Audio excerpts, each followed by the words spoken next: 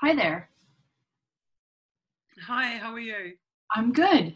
I'm good. And just to introduce everyone, this is Elizabeth Voss, Associate Editor of Disobedient Media, and I have the honor of speaking with Suzie Dawson of the New Zealand Internet Party today.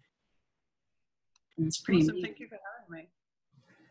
Well, I guess we're talking today about this live streaming event that you have coming up with the Internet Party, which is going to attempt to draft some legislation against spying. Is that right?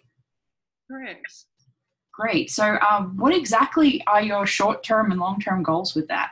Because that sounds really interesting.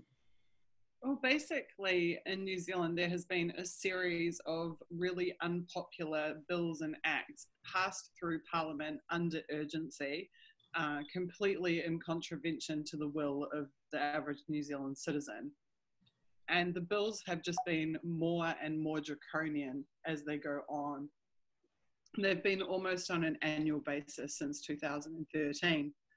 And we're talking about things like bills to legalize warrantless spying, like they don't even have to get a warrant to spy on you.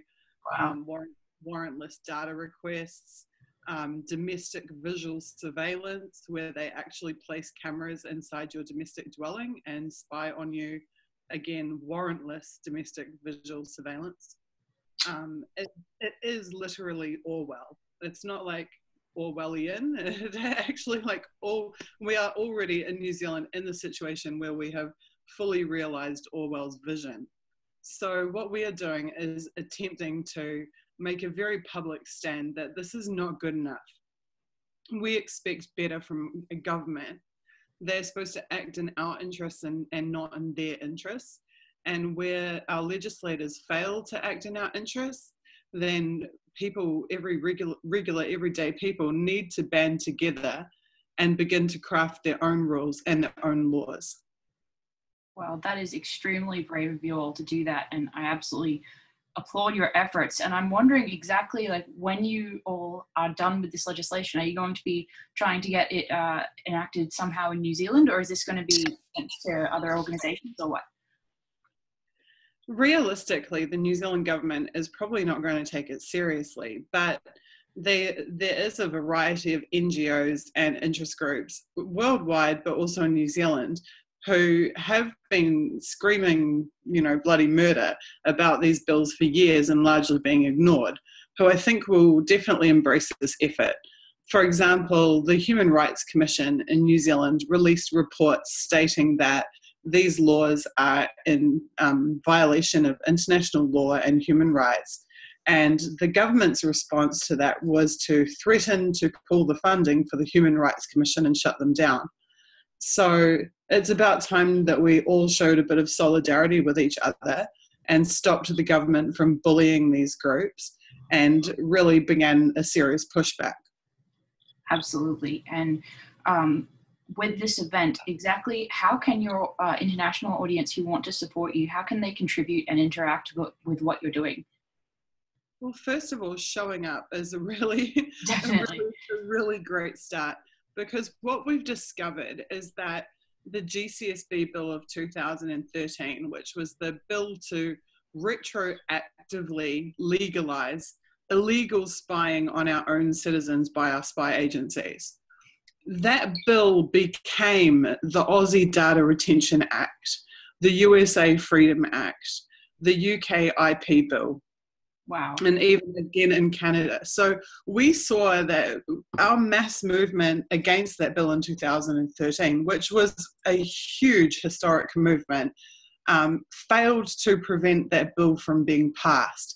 And as soon as it failed in New Zealand, the same legislation was mimicked across the Five Eyes. So we feel like since it started in our country, that we need to start with pushing back. And we hope that if we can have some success in New Zealand, that it can have a roll-on effect across the rest of the world in a positive way for once, rather than a negative way. So in terms of supporting us, showing up is definitely step one, learning about what's been happening to us, because it is happening to you guys as well. Definitely. Step two would be helping to resource us. We've been starved of resources at every turn. We are taking on spies and billionaires, and we need money to do it. Especially as we're in the middle of a political campaign, our domestic media has completely blacked us out and will not acknowledge our campaign or our initiatives. We have amazing social media support, and we can summon thousands of followers and participants of our own accord, but we can't compete with the other political parties unless we have the dollars to purchase. The only way we can break through into the media in New Zealand is with money. So they won't voluntarily give us coverage, but if we can purchase advertising space, then that's the only way that we can penetrate and get the messages through to mainstream New Zealanders. So we can accept up to 1,500 New Zealand dollars from any person in the world. We will not, on principle, accept money from any corporation or from any government. But ma and pa, donors from around the world can choose to support us, and that will increase the visibility of this campaign in New Zealand and increase our chances of success. So you can, if you wish, donate at internet.org.nz. That would be greatly appreciated. But most of all, even if you don't have a dollar to give, you can tell people what is going on and tell people about this initiative. Check out the #anti-spy-bill hashtag, see the information that's on our website, and just share it everywhere that you can. Any forum you can think of, any site, email media organizations and ask why they aren't covering this. Just tell your friends about what's going on, because it's really scary stuff. And the global public really has sleepwalked into this situation. That is absolutely something that everybody should support. And I think that in the US, we saw a similar thing as well. The individuals that tried to support Bernie Sanders saw both a media blackout, and obviously it did not go too well for them either. So I think some of us do understand the type of situation you're talking about, just as far as the media blackout is concerned. Of course, whenever you challenge the system and you challenge the way things function, and you refuse to just play the red versus blue game, exactly, then you're actively suppressed. So what are some of the things that the Internet Party of New Zealand has done before this, other than this specific meeting? I know that Kim.com was deeply involved in this for a while, and he's not leading the party right now. Could you speak a little bit about that? Sure. So Kim founded the party in 2014. We did have a massive event called the Moment of Truth during the 2014 election cycle. We have elections every 3 years in New Zealand rather than every 4 years like in the States. So at the Moment of Truth, Edward Snowden, Glenn Greenwald, Kim.com, and Julian Assange from WikiLeaks all spoke about what was happening with these mass surveillance bills and the legalizing of spying wholesale on the entire populations of our countries, rather than the traditional targeted surveillance where someone, they suspect that someone has done something and they apply for a warrant and then they spy just on that individual. Instead, they have just been dragnetting all of the communications of all of the citizenry of each of the Five Eyes countries and other countries, and storing that for generations to come for later use. So we saw firsthand at the Moment of Truth event documents from the Snowden files, which proved conclusively that this was happening in New Zealand. Yet the government and the Prime Minister at the time basically were bald-faced lying and saying, no, our spy systems are just a big antivirus program. And literally that was what they said. And there's no mass surveillance in New Zealand. But time and time again, they keep passing bill after bill that is very clear that, yes, there is mass surveillance in New Zealand. And they're attempting to use this legislation to really whitewash what they had been doing all along. So the Internet Party itself is really innovative in terms of using tech and using social media to deliver its campaign and campaigning in ways that are a bit out of the ordinary, but have been really popular. And in 2017, our slogan is to #UpdateNZ, because New Zealand doesn't just need a reboot. New Zealand needs to be updated. We are living with this archaic political system that we've inherited from 150 years ago, much as you guys are. And it is the entire system that needs to be changed in order to truly have a representative government, because the status quo system is failing on every front. We have record homelessness and record income inequality and record youth unemployment and youth suicide, and it just goes on and on and on. The current system has abjectly failed, and the evidence of that is all around us. So what Internet Party is doing is trying to create a future in a country that feels like the future is really bleak. Absolutely. And it seems as well like at this time there has developed a unique opportunity, as you mentioned, to go around the old establishment legacy media in order to get your word out. And that seems to be what this event is partially about too, if I'm understanding it. Yeah, we've discovered in the past that when we get enough international attention and enough international media coverage, that we can actually embarrass the national media into acknowledging us. Because once there's international media asking questions of the national media about what's going on and the national media can't answer them, then all of a sudden they try to play catch up and pretend like they were interested all along. So for us, it's a more effective strategy to work with international media than necessarily with the national media. Interesting. So as I understand it, Kim.com and journalist Barrett Brown will be on the panelist for your event. Do you have any idea what they'll be speaking about specifically, or just helping people to draft this legislation? Well, Kim.com is probably the most high-profile victim of surveillance, and specifically of the NSA and their New Zealand counterpart, the GCSB. Absolutely. His home was raided in January of 2012 by 100 military-style police, including FBI, with attack dogs and helicopters and you name it, over what was supposed to be supposedly a copyright case. Except it has now emerged years later via the High Court that there is in fact no such thing as criminal copyright infringement in New Zealand. So he is now, so that fact has invalidated all of the original search warrants. Absolutely. On premises, and the premises for which his home was raided, and he was arrested and briefly jailed.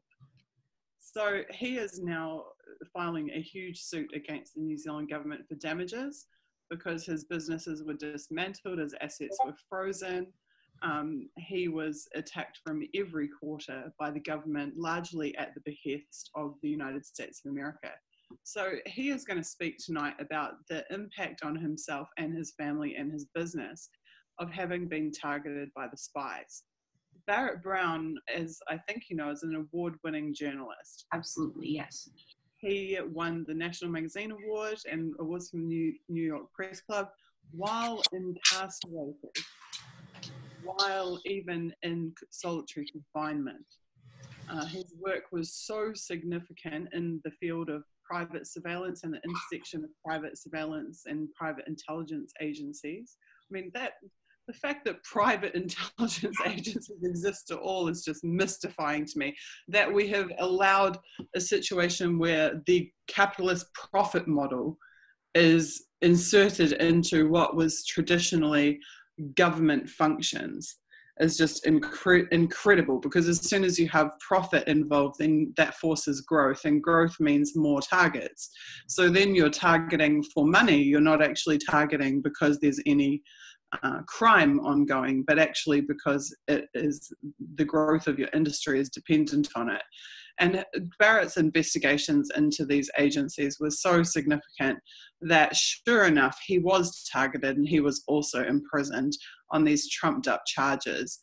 And so his amazing talent, though, has shone through even from behind bars.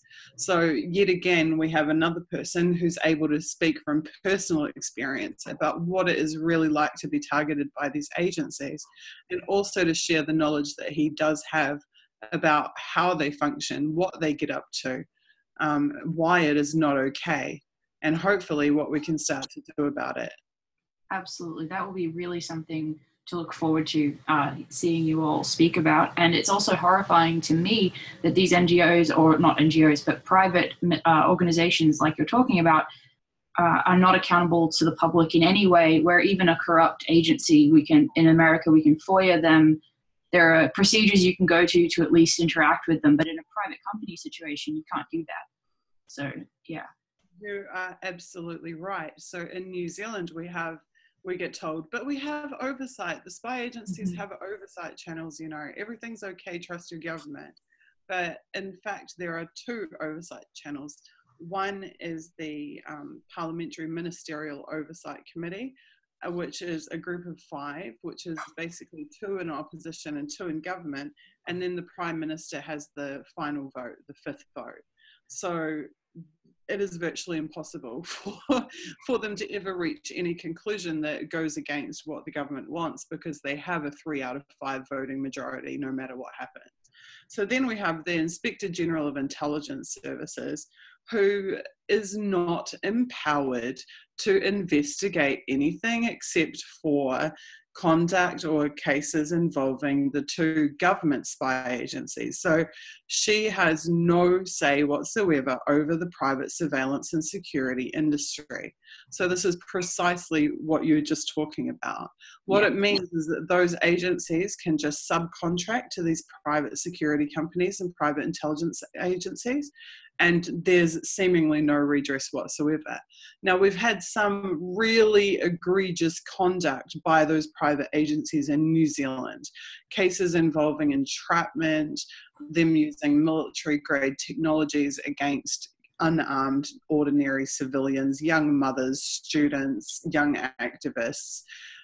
They've had agents infiltrate activist groups and adopt false identities to engage in long-term sexual relationships with young activists, one as young as 16 years of age, one of their targets, whereas these guys are in their 30s and 40s. Just really despicable conduct.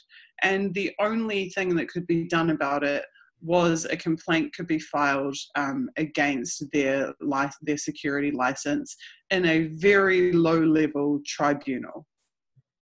So there's no criminal comeback. There's no way to hold the employing agencies to account. These companies can be set up and folded and set up again by the same people. And it just really feels like the citizens of New Zealand are being preyed upon, and it seemed like there is nothing that we could do about it. So those are some of the additional issues that you'll hear us broaching tonight. Is not just the specific amendments that need to be made to the existing legislation, but more the overarching principles, which are that it is not okay for an agent or a subcontractor of the state to commit crimes against the physical persons of New Zealand citizens, to entrap activists, to have sexual relationships with activists under false premises, to spy on children. We've just found out recently that they are collecting surveillance data on minors and storing that data for the long term. So these are some of the issues that we hope to address alongside banning the domestic visual surveillance, which I think is particularly horrific. Well, that is just so deeply important for all of us. And I really hope that people do get a better understanding through the work that you're doing, that this is happening and the degree to which it's happening, because I think, at least in the US, a lot of people, even though they understood that what's a bit of what Snowden revealed, they just are not aware of how bad this really is. And I think that what you're doing, I hope, will open some people's eyes about this.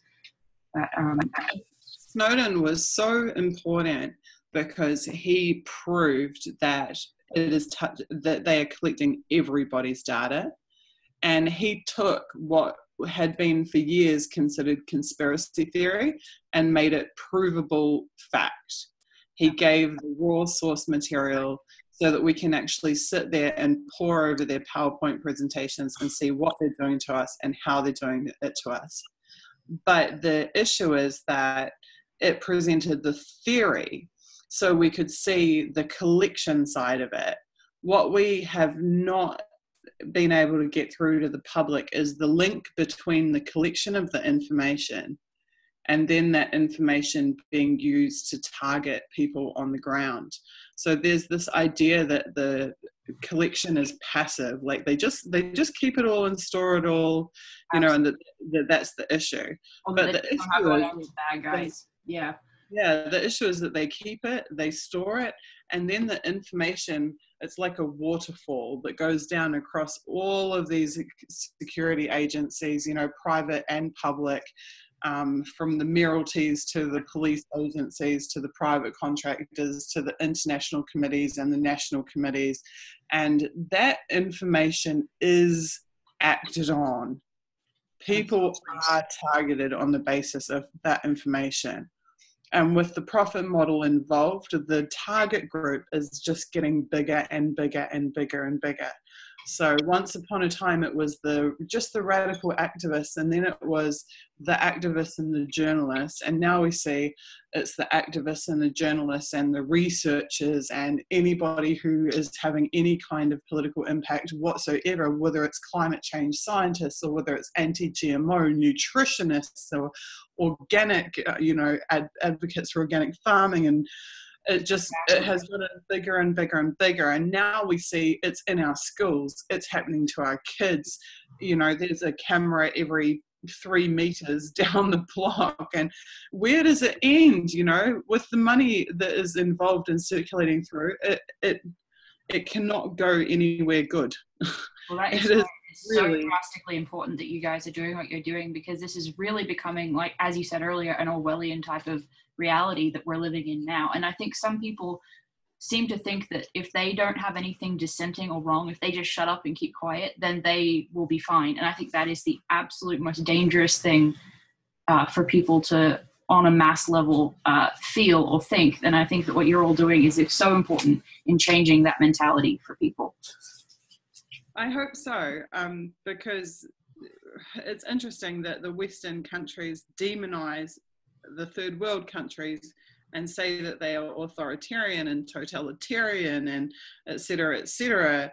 In my experience, the Western world is far more totalitarian and authoritarian, and the systems that they have developed to constrain and control their domestic populations are horrifically advanced. And we see now the third world countries or the second world countries adopting the legislation that the Western world has already enacted in their own countries. So the West is now leading the way in political oppression. Very true. And so because our audience is going to be obviously from some different places to New Zealand, I'm wondering when exactly the live event is going to take place. As far as US time and when people exactly can get a hold of you all and what you're doing. So this event is Sunday 6th of August from 8 p.m. New Zealand Standard Time until 11 p.m. New Zealand Standard Time. It is now 20 past 11 in the morning in New Zealand. So we're talking about 8.5 hours from now. Okay. The event will begin. So that would make that about 3 a.m. Central Standard Time, I believe. America. Yes, it's not a particularly friendly time for you guys. Well, we do what we can. I'm well aware of that. Unfortunately, we couldn't get around that very easily. However, obviously, all the playbacks will be available, and you'll be able to view it at any time, of your leisure. Well, we thank you so much for speaking with us today, and we hope that despite the time issues that a lot of people will participate and that you guys get a lot of support for what you're doing. Oh, thank you. If it makes you feel better, it's 2:20 a.m. where I am right now, and I've got more media to do. So maybe we're just going to have to make, little sacrifices of some sleep if we really want to be a part of change. Absolutely. And I hope people do. And thank you for everything you're doing. And thank you for speaking with us. Oh, thank you for having me. Thank you so much.